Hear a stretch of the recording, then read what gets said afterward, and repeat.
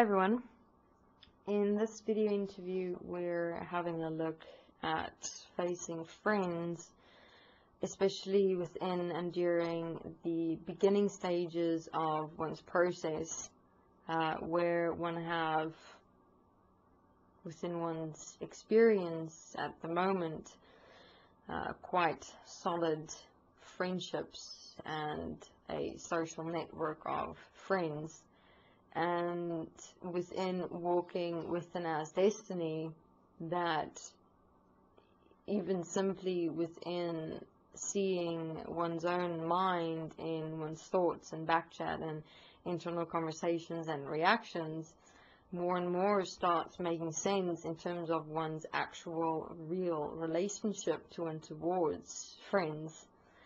And that can manifest a sense of and reaction of fear of loss, of losing one's friends and one's social network. Now, let us first explain what this fear of loss experience in fact is. The fear of loss that one would experience in terms of losing one's friends or friendship, social network, is where it's because of guilt and shame and judgment of self in relation to one's relationship with and as one's friends. Because fear of loss will only come up within the context of the want, need, and desire to hold on to something or someone because of and due to fear. And that fear is within the context of them seeing, finding out, or getting to know what is really going on in your mind, in your thoughts, in your backchat, and your reactions as your real actual nature and starting point of these friendships. And then as one starts seeing, realizing, understanding oneself and what is really going on within oneself, that fear starts building and building and building, and you're going to guilt because you don't want your friends to really in fact find out and see and have you be exposed of what you are accepting and allowing, and therefore will try and make it up by tightening or strengthening your friendship relationship with them. And you'll find that your total nature within yourself and your relationship with them will go into wanting to pleasing them, wanting to do things for them, wanting to do things with them. And you'll even within that experience that you'll more and more and more have to hype yourself up in terms of being excited to do things with them, to go to places with them, to participate with them. And the more and more you do that, it's like at the same time you experience an actual anxiety and heaviness inside your human physical body, where it becomes more and more difficult to actually enjoy yourself with them.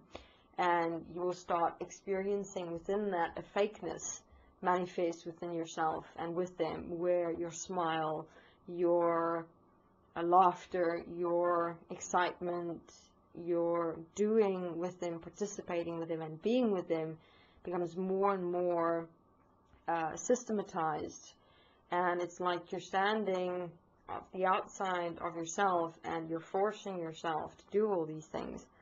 Now, it is unnecessary to put yourself through that whole process in terms of friends and friendships. But to, as you're walking with destiny, take note of this experience of fear of loss that may manifest within you in your mind consciousness system, that is in fact a fear of your friends being exposed to the real nature of you that you're starting to see, realize, and understand in your mind consciousness system, and not accept and allow yourself to be driven by that fear of loss in terms of trying to save the relationships in having to create a total fake personality within yourself to be with your friends, to participate with them and enjoy them. And eventually it can lead one into excuses, justifications and validations of not walking one's own process in self-realization, in stopping the mind, in facing oneself within one's mind consciousness system, but will deliberately draw oneself into one's friends or friendship social networks to deliberately not face self, but run away from self and hide self from self through creating a friendship social network personality.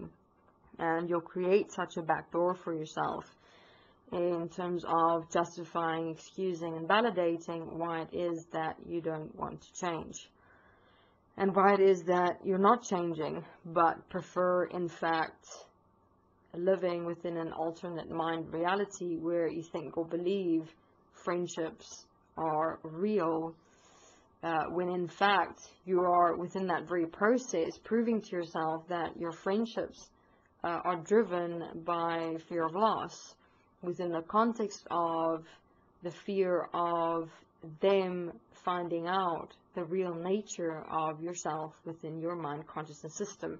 As we have explained in terms of relationships in this world, in this reality, it primarily exists for you to hide from yourself, for you to not face yourself, because you can create alternate personalities to live out, to portray, and to project, and live within those personalities and suppress, ignore, and hide what's really going on in your secret mind, in your back chat and internal conversations, where if those things come up towards them, you can simply suppress, hide, or deny it and put up that personality and go, oh, everything is okay, I'm still your friend.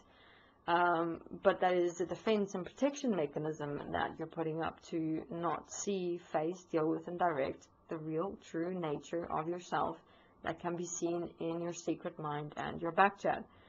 Now, at Destiny, we're not saying stop, sever, ignore, deny, run away from your friends and the human beings in your world that you refer to as friends. What we're saying is, step one is to understand that experience of the fear of loss. It's not in fact fear of loss that you're experiencing, it is fear of exposure that you're experiencing. And it'll come more and more prevalent as you start facing your mind consciousness system in your thoughts, your back chat, your reactions, and your internal conversations. So then it's not to go into that state of wanting to create an alternate personality and stay with your friends, which is simply going into running away, hiding, and suppressing your own self process. What we suggest doing is simply assist and support yourself in changing your starting point when you're with your friends or family or whichever friendships, relationships that exist within your world and your reality, and face yourself with them. Because what friends assist and support within your process is showing you parts of yourself within your mind consciousness system that you have manifested as personalities instead of living as self here within self equality and oneness, where you have developed, created, manifested, and designed mind personalities through which you function, that your friends interact with and relate with and connect with, that move you into that total position of existing as personalities as your mind consciousness system, instead of living within self-equality and oneness, where your relationship towards all human beings are within the context of equality and oneness, and can assist and support you into a position where you will eventually be able to actually assist and support another human being as yourself, equal and one. So understand the manifestation and dynamics of friendship relationships is, in essence, personality relationships. So what you can do is, when you're participating with your friends, when you're being with them, going out with them, doing whatever with them, go for it. yes, we're still in this world, in this physical reality. So if you get an opportunity to go and do something, go for it. We're not saying go and hide in a cave and isolate yourself from the world and this reality. This world and this reality is you. We're simply saying change your starting point in your participation in this world, where when you're participating with your friends and being with your friends, assist and support yourself in that process of reflecting and bringing everything back to self. Have a look at what thoughts come up, what backchat come up, what reactions come up. You can have like a personality diary that you can have with yourself, where you can see what personalities you access with what friend, and within that, write what thoughts came up, what backchat, what internal conversations, what reactions came up within yourself towards your friend, which will in fact show you what it is that you are accepting and allowing yourself to live as a particular personality towards maybe other people within your world and reality. Or if there are even friends that you really react to, you can see what it is that you are denying, resisting, or suppressing within personalities within yourself that you're doing towards other human beings that you're seeing in this friend, but you blame it on your friend and not realize that you're actually doing the exact same thing. Or you have a friend that you really, really like. You can have a look at what personality within yourself are they reflecting back to you that you're relating with, but not accepting and allowing to live within yourself. Like, what is it that's drawing you to this being? What is this being showing you of yourself that you haven't accepted, become, or lived as yourself? So utilize your friends as your base platform of assisting and supporting yourself to move out of split mind personalities into self-equality and oneness as you walk your process through your mind consciousness system in standing equal to and one with self.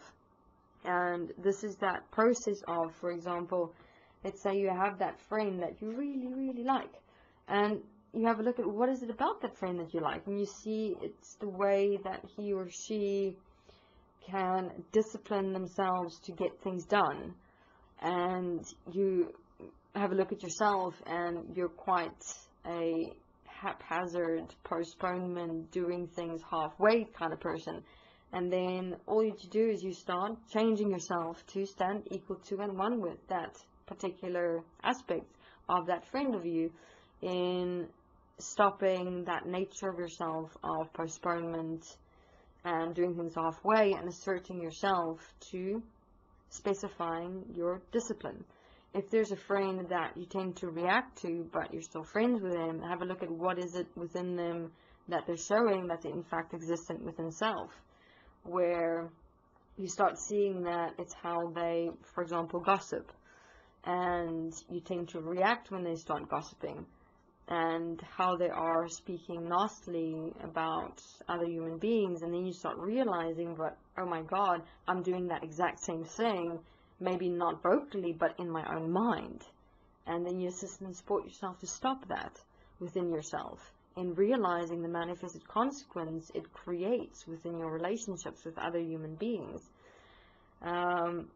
So utilize your friendship relationships in assisting and supporting your personal process of becoming equal to and one with self.